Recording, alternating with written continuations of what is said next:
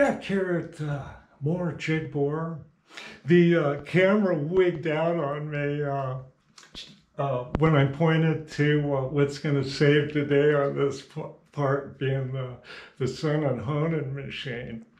And it's kind of interesting how things work out, you know, where I have this part that's two types of metal and it's welded together.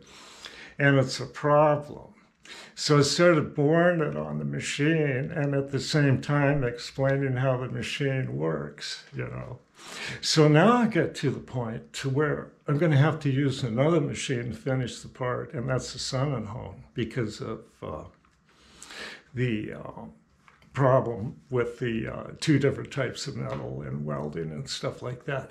But that's real life. If you're doing repairs on stuff, you know, I've repaired new parts that were manufactured and they welded something to it, and then the bore got crooked, and they go, whoa, what do we do?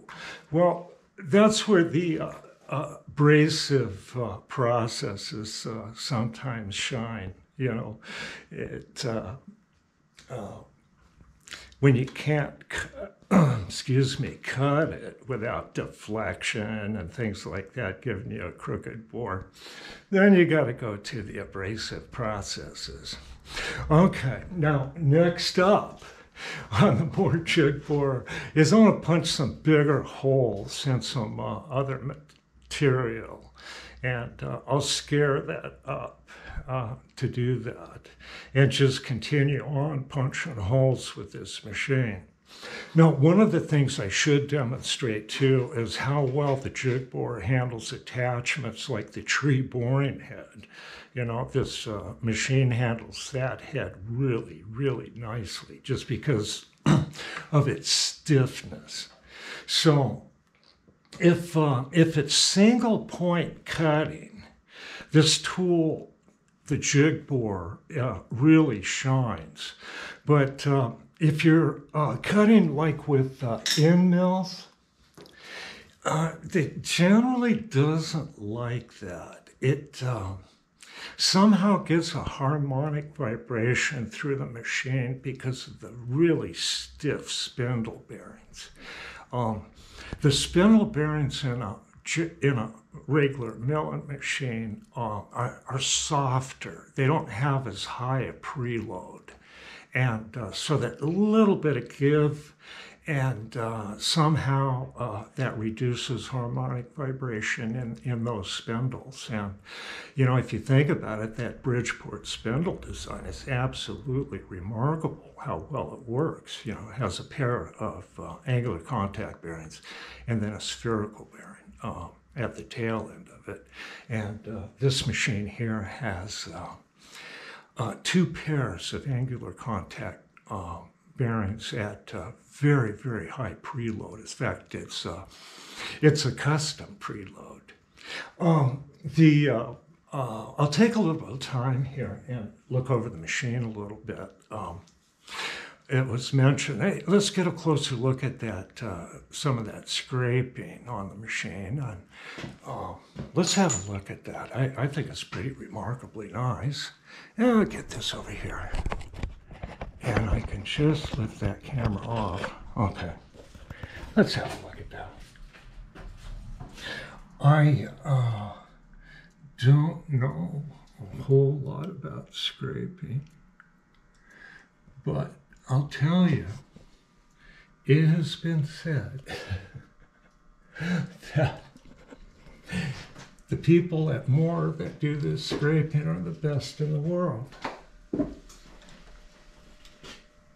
And it seems to me it would be really difficult to do this work, you know? Isn't that beautiful? I hope you can see it. If you just get the right light on that, you can see the work of master craftsmen. I, I've only done, just kind of like scraping as necessary, more utility. But I can scrape my surface grinder ways, and I've done that, and that's something I do about every 5 years on my surface grinder. At least when I was using it. I lost 6 years because I got cancer. It's like 6 years disappeared. Sort of remember it, They medicate you pretty good. But that's one of the problems, too, is getting off the medication. So I come in here and do stuff and make things and do my woodworking and stuff like that. Just get your mind off stuff, and you can do anything, right? Even kick opiates. There we go. Isn't that nice? I think I got some pretty good angles on that. Okay. There's still quite a bit of scraping on the tableways and stuff, but they're worn, they got some wear. But it's pretty even, and I just don't have any problems with this machine. Now, one of the things I can tell you about these is the vertical way here, you see the condition that's in? And the quill on this machine are in excellent condition. They're tight, and it's just perfect. And that's more important than a lot of the other, like the table and stuff, because you can shim and do things as you have to. But it's really important that you be able to raise and lower that head. So you can do things like gauge your parts. I have to do a little gauge repair here. The little plastic's coming loose on it. But that gauge is probably 50, 60 years old too, Yeah, so what I do, the system is, I sharpen the bores here, bring them over here and get them dull, bring them back and sharpen them. And that is kind of the name of the game with this machine. Now I'm going to go to probably some straight 4140, larger bores, and we'll see if we can hit some target diameters sometime down the road. And what I'm going to try to do is tie these two machines together, these old Monarch 10EE lathes, and this old jig bore, and we'll figure out how to approach them so you can hit a target diameter. And one of the most accurate and precision things that I ever work with is like bearings. And like if you look, good research, if you want to get into bearings, is all the literature that Barden has. And you can see, they have a video about installing spindle bearings. And it shows the basic tools that you need. And they show the dial bore gauges, and they show a set of gauge blocks, okay, to calibrate your bore gauges and your micrometers. And you got to get an accuracy of, which I think is whopping, plus or minus 0.2 of a thousandths. That's huge. But bearings are pretty forgiving. But when you work with precision bearings, you want to pretty much get to what's called line-to-line fit. And that's where the bearing is very much close to the size of the hole, And with this machine, you can get quite a bit closer, all right? But like on a really good vertical mill, you can reach those accuracies, if you're really, really careful. And maybe some of these things that I do here will be helpful, to that end. Getting consistent results.